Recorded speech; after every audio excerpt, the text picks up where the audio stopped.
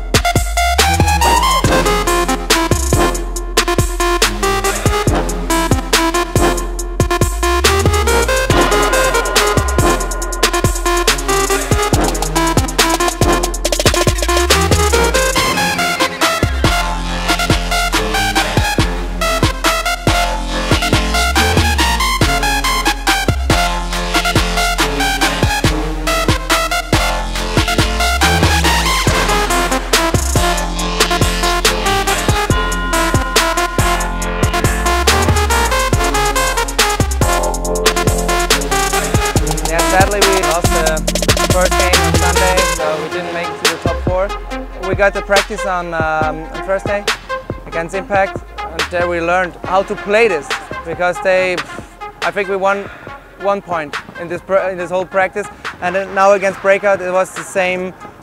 They showed us how to play this format, and these are these things that we have to take with us from this tournament to learn from it, and we have to practice harder.